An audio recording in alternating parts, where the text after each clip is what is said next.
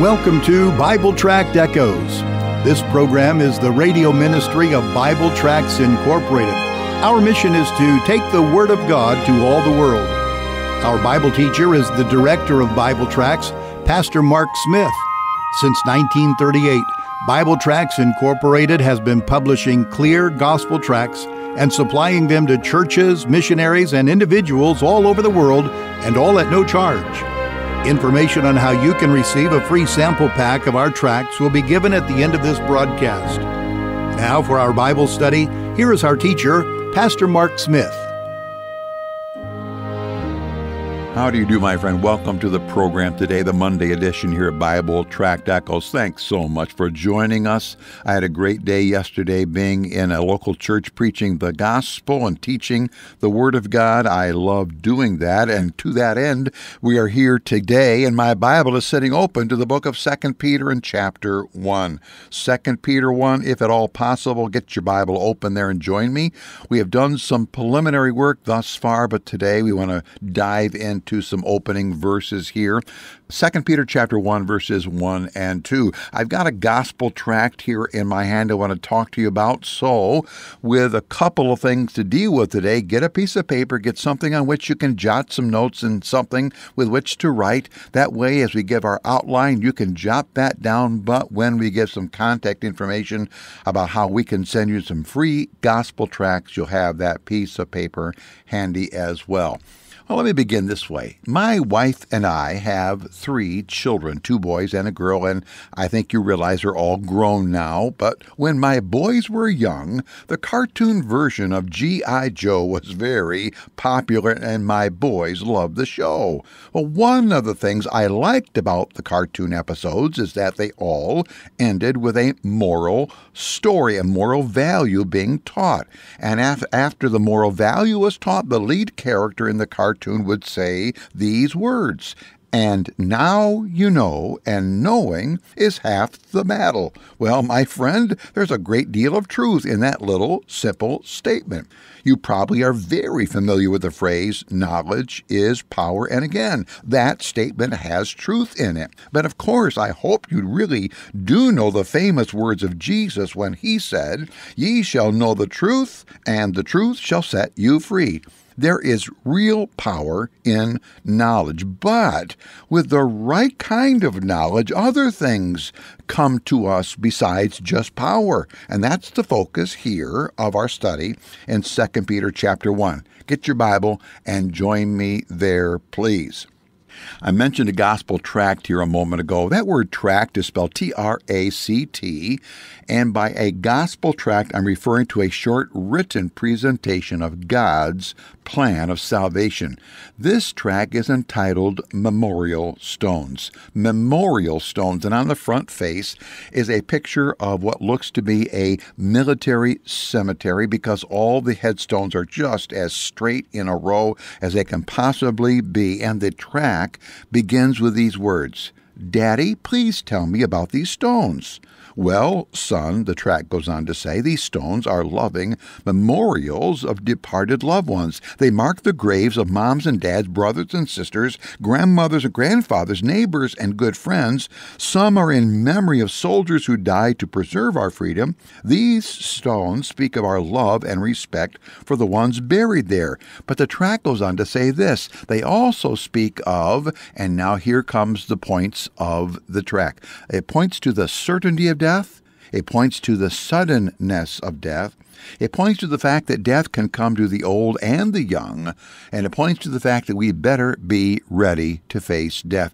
And then it goes on to say this, there is an empty tomb, and obviously Christ died for our sins, was buried, and rose again, and because of his empty tomb, we can know for a fact that he can conquer even our worst enemy, which is death. Oh, friend, here's a great gospel tool to help give to somebody who does not know Jesus as Savior, and that they can have the clear, simple plan, God's plan of salvation. would you let me send you this tract? Frankly, I want to send you a free sample packet containing one each of all of our English Gospel tracts. At the end of the program, my announcer will make known our contact information. Pick one of those, give us your name and mailing address. We'll send that free sample packet to you in the next business day's mail. If you can't wait to the end, then just go visit our website, which is Bible, you know how to spell that, BibleTractsInc.org. BibleTractsInc.org. Let's you and I become partners in the gospel today. If your Bible is open to 2 Peter chapter 1, verses 1 and 2 says this, Simon Peter, a servant and an apostle of Jesus Christ, to them that have obtained like precious faith with us through the righteousness of God and our Savior, Jesus Christ. Grace and peace be multiplied unto you through the knowledge of God and of Jesus our Lord. We're going to stop right there.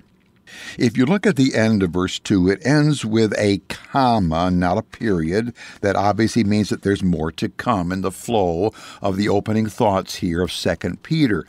I have a 3-part outline for chapter 1 that I would use if I were preaching the whole chapter at one time. And if I were doing that, verses 1 through 4 would be the first section, and my title for that would be Salvation by Faith. Salvation by faith. And our salvation is based on 3 things that are found in these opening 4 verses. In verse 1, we are saved through righteousness, the righteousness of Christ.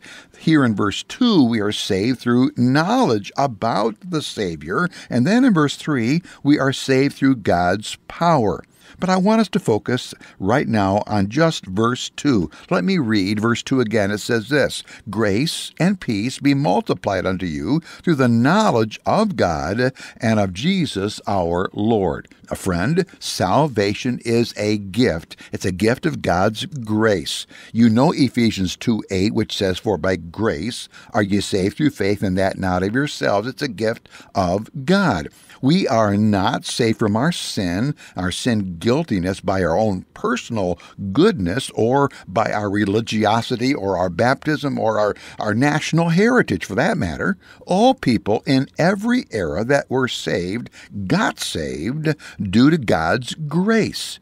How was that? Well, simply put, someone gave us the knowledge of the gospel, and we believed and we trusted in, or we placed our faith in the knowledge that we learned about Jesus Christ. Now, we do not just believe in the information in our heads, of course.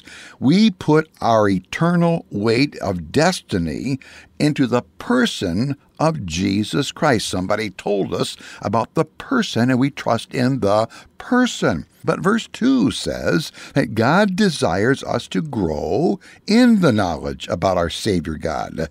Verse 2 says that as our knowledge grows, we're going to have 2 benefits come into our lives. We're going to gain in, first of all, grace, and we're going to gain in peace. We're going to gain in grace. We're going to gain in peace. If you are a believer in Jesus Christ, as I am, then you already have received salvation grace. But friend, God has all kinds of other grace and grace gifts He wants to give to you. Now, for me personally, the best definition that I have found for grace is this. Grace is the gift of God, of His power and His desire to do His will. I'm going to say that again. Grace is the gift of God, of His power, and the gift of His desire, His want to, so that we can do His will. Now, it is God's will that people be saved, so God has grace that people be saved. But God has other things He desires us to do. He has other things He wants us to become after we're saved. He's going to give grace for each of those things as well. But verse 2 says that these various graces grow in us as we grow in our knowledge of Jesus Christ. That knowledge is found obviously in the Word of God. We're not waiting for angels to talk to us. We're not waiting for some dream to happen.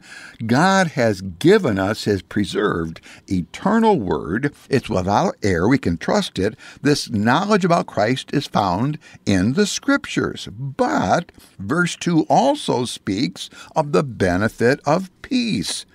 Now, the word peace simply refers to a quietness in our soul, a quietness in our soul. It means that we are at rest about the issues surrounding our life.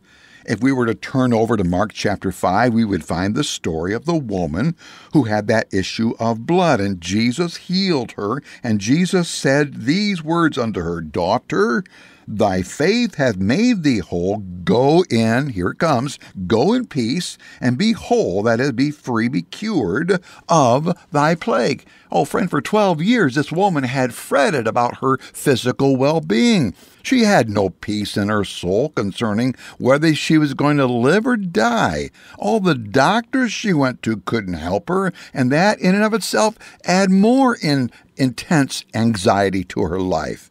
But through Jesus' power, she was totally healed. She could be now at rest in her heart about her health.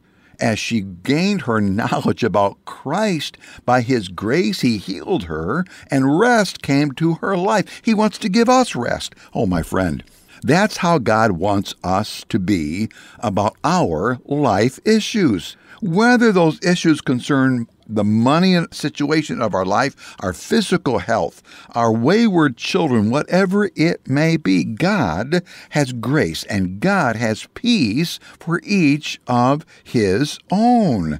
And verse 2 says that our grace and peace, that factor of grace and peace in our lives, will be impacted by how much we grow in our knowledge of the person of Christ.